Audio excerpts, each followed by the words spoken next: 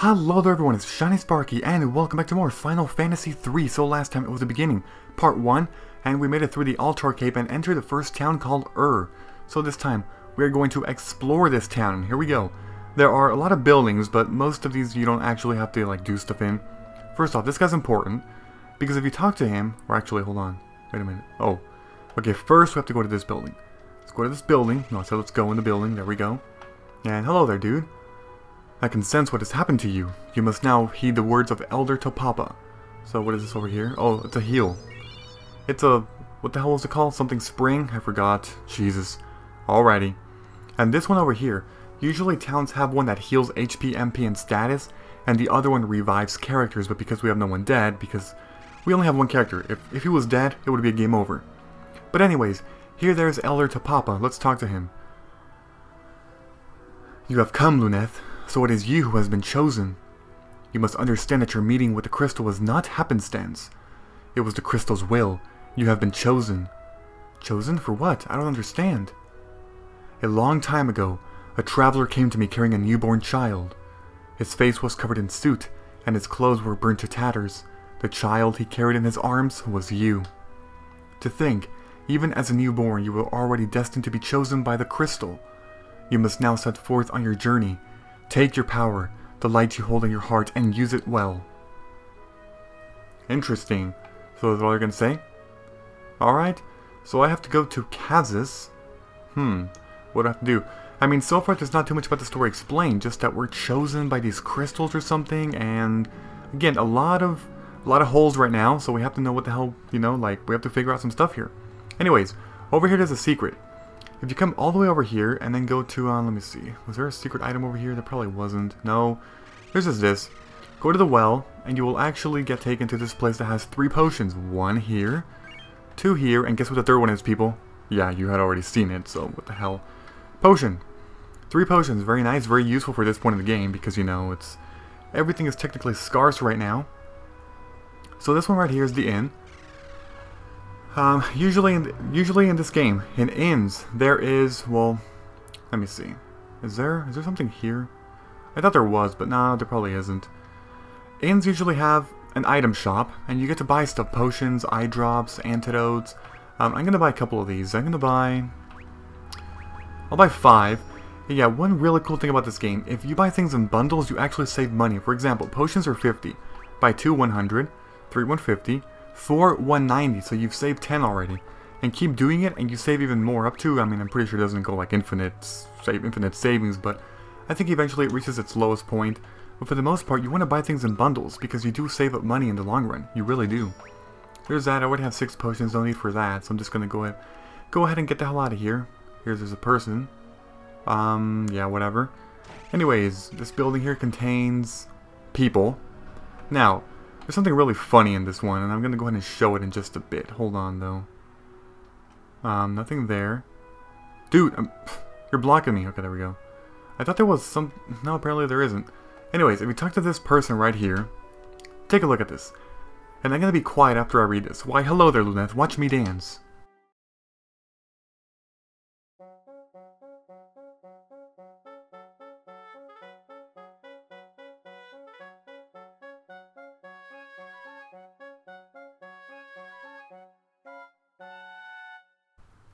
Okay, what in the hell was that? Seriously. I'm not saying that to the damn dancing. No, I'm not. I mean, it looked good, but why did they put that in the game like some randomness that makes no sense? It has nothing to do with quests, side quests in the game, nothing like that. So I don't know. Anyways, here's me playing a piano, and again, very random. This has nothing to do with like a plot thing or anything, nothing. And people booed me because I suck. Alright, whatever, let's get out of here. I just wanted to show that because it's really funny, it's hilarious. Upstairs. So upstairs there are, well, let me see, I think there's one item over here. Never mind, I'm lying everywhere, people, I seriously am. I for sure thought there was something here in this inn, like a secret item. Whatever. Let me tell you about your current job. Freelancers can use low-level magic, but their base attributes are pretty low. Yeah, so that's my job. Technically it isn't a job, freelancers, some people don't consider that a job, but whatever. Anyways, here we can heal, but I just used the spring, so, No point in that. Instead, we are done here in the inn. And let's move to the next place. The next part of the game would be, let me see, over here, to the shops. So in the shops you can buy stuff, obviously. You are selling a dagger, a longsword which I have equipped already, a bow, a staff, and a wooden arrow, or wooden arrows. Yeah, if you use a ranger in this game, you actually have to keep buying the equipment, which freaking sucks. Anyways, I'm not going to buy anything yet because I'm pretty good with all that. Let me see, what about this? Leather armor, I'm going to buy this, actually. Because I only have 120. I could buy bronze bracers, but now that's only one defense. I'm going to buy the leather armor. I'm going to do that. The leather shield I already have. And leather cap I don't have, so I'm going to buy that too. Now let's go to equipment, right over here. To equip. And choose, well, for head, leather cap, that's one more defense. And vest to leather armor, that's an upgrade of 2. Very nice. Up to 6 defense. If you do buy the bronze bracers in this point of the game, they actually go here in the arms category, so you get more defense. Arms are kind of like accessories. I mean, not really, because they're more like gloves, and a lot of Final Fantasy games have arms, armlets or stuff, you know? But whatever. In this game, that's the closest thing to accessories. I'm just going to say that. And then over here, there is the magic store. So the magic store, well, let's see what this one has. Poison, removes poison. It's a white magic level 1. Problem is, I don't have enough money. I only have 15, so can't do that. I cannot. Now, let's see. That way's actually an exit, if you go to the left side. So, the next place would be up north. This guy looks suspicious. Oh, no, never mind. Actually, there's one more thing. There's one more thing I forgot. If you actually come right to this guy, he will talk about items. But anyways, if you give him a potion, he will actually in return give you Phoenix Down.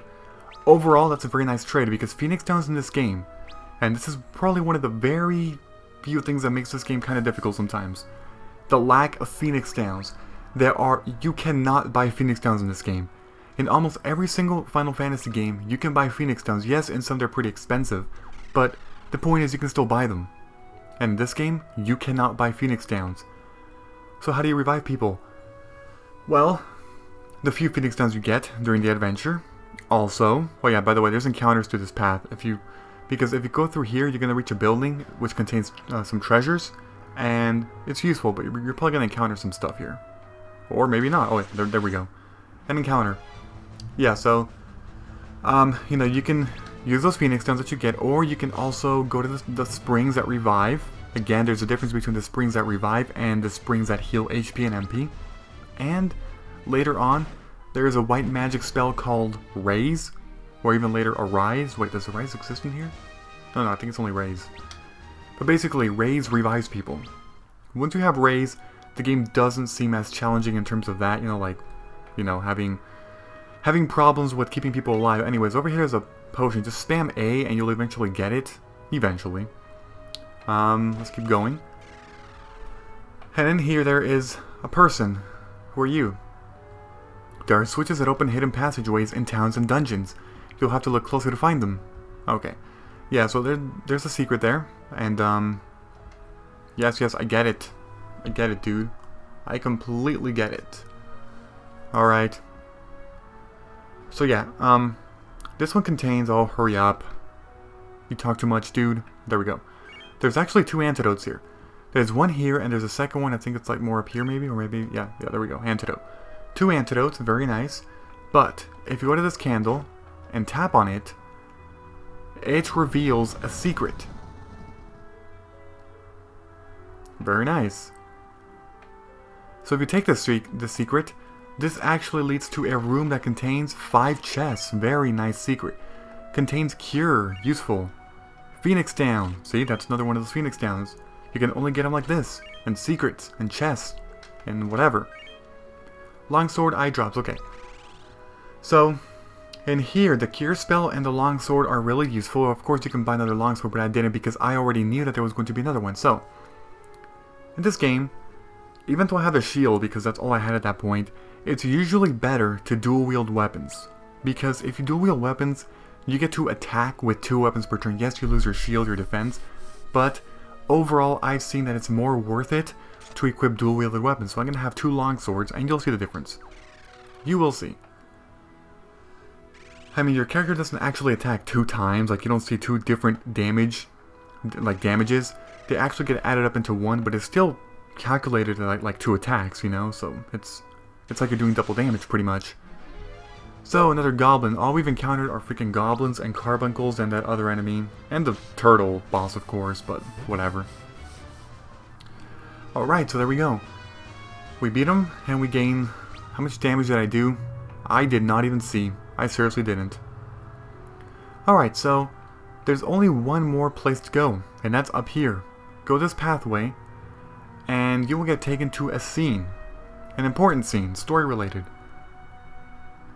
Oh yeah? Ghosts don't exist? Then go there yourself and prove it. Ha! You don't have the guts, you're a coward. Okay. This character is known as Arc. Arc is another orphan raised by Topapa and Lunette's best friend.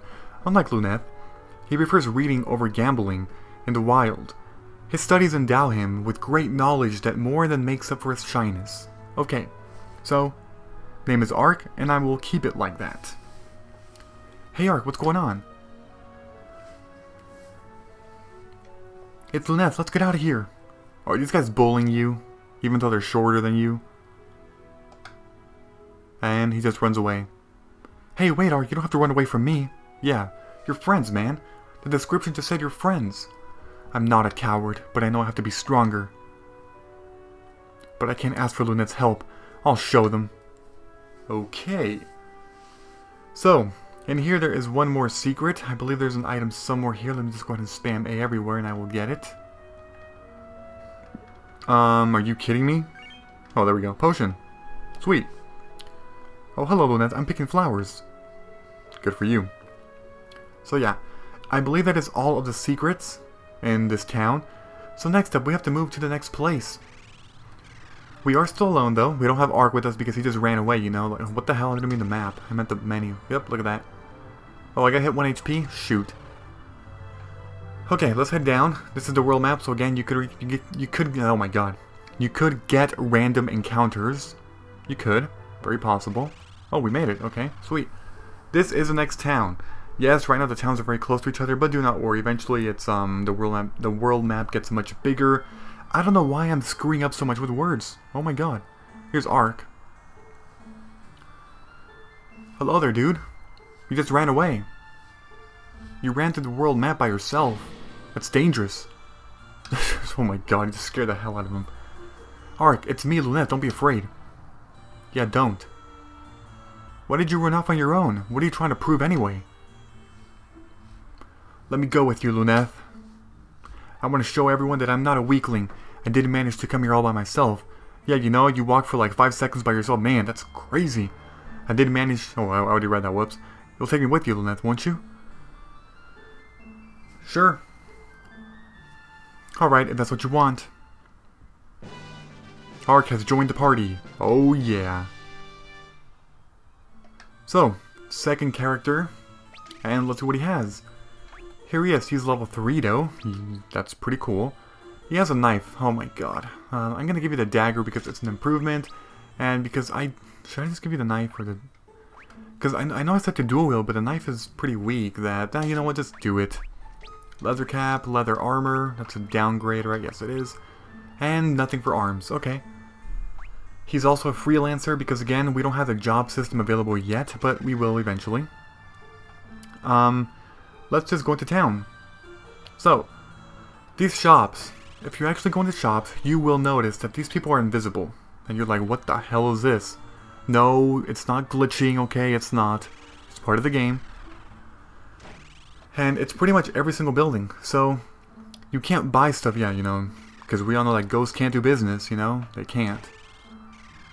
Yep. That's closed too. Not technically closed, but you know what I mean. Anyways, I'm going to... Well, hold on. Hold on for a minute. Okay, sorry about that. So, building over here. Let's see what this one has. This one has... Oh, this is the revival spring. Or, no, what is it? The... Oh. HP and MPs have been restored. Cool. So, let's see. Another inn here. This inn is probably closed, I don't know. Yeah, look at this. Everybody's a freaking ghost. What about over here? Look at this. So, this is very suspicious, right? You might be thinking, what the hell is going on here? You gotta talk to this guy, though. This progresses the story. Howdy there, Sid's the name. I'm from Canaan, but I've been stuck here ever since Nell Valley got blocked by a giant rock. On top of that, I got a curse cast on me along with these other folks. Ain't that a trip and a half? Luneth, we have to do something to help these people. Say, if I lent you my airship, do you lads think you could help me and these other saps? From what I hear, this curse can be dispelled through the power of a mithril ring. Unfortunately, we all seem to be out of mithril rings here. Even if we could get the mithril, Taka the smith has been turned into a ghost himself, and his daughter the apprentice has gone missing. My airship's hidden in the desert west of here. Use it to find a way to lift this curse. You may also tap on the airship itself to get on or off. Yeah, okay, this is all a tutorial now. Okay, so it gave us access to the ship. Now, we could keep going, but I don't think there's anything... Let me see. I mean, there's a cave over here, but... Mithril mines, I'm not going to do that yet. No. Not yet. Instead, it's better to... Well, hold on. Okay. So, but wait a minute. What the heck is this? Oh, this building. That's Taka. Okay. What? How many times do I have to say it? No, I don't have any mithril rings. Okay, I get it, dude. I did not mean to piss you off. Let's just go. So, we are pretty much all done here. We will return here later, though, and probably, you know, go to the shops and really explore it for real. But for now, all we can do is simply walk to the left side, to the center of the desert, and the airship is right here. They don't actually show it on the world map, which is kind of strange, but simply walk to the middle of the desert and you will find the airship, and here it is. Here's the airship. So there's a person here, like, what the heck is this? I don't know, but let's see. Who are you? You woman? Who are you? What are you doing here? I could ask you the same thing. This is Sid's airship and he's letting us use it. Okay, this is the third party member of the game, Refia, raised in Kazus by the mithril smith Taka, whose rigorous training led her to run away from home. Again. Oh god, okay, so, again, I'm not going to rename her. I'm Refia. And I'll have you know that my father and I forged the parts for this ship back in Kazus. Congrats. So that means you're the blacksmith's daughter. You have to help us make a mithril ring. Yes, that's the only way we'll be able to lift the curse on Kazus. I can't. I can't make mithril rings. I didn't study that far. I didn't want to. Swell, I don't think Sid's gonna be particularly happy with that news. Wait, I know where we can find a ring. My father forged a mithril ring for King Sassoon a long time ago. He should still have it. Let me go with you. I can't make mithril rings, but I want to help my father and the people of Kazus. Okay. I think she should come with us, Luneth. Me too. Slacking off saved her from the curse, so maybe that luck might rub off on us, yeah. Okay. She's pissed. Refia, join the party. Alright. Very, very nice. So, once this... Oh, actually, hold on. Let me just take a look at her equipment really quick. Equipment. Knife as well. Interesting. Wait a minute. What the hell? I have another knife? When did I get another knife? Whatever, just equip it then. Leather cap. Leather armor. Whatever. Now, what I'm going to do is actually go to magic. Go here. And I'm going to make her learn a spell. The way that you learn spells, well, first off, when you get spells, they're actually appearing in your items. Right here. I'm just going to sort out my items. See, they actually appear in your items.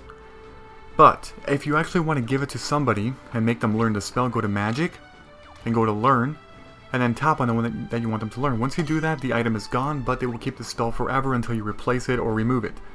But yeah, so now Refia has Cure. That's the only magic we have at the moment, and it's going to be pretty useful in the long run. So, let's go over here. All aboard, that is right. And we get access to the airship, which I will talk about in the next part. So, thank you for watching, goodbye everybody, and until next time.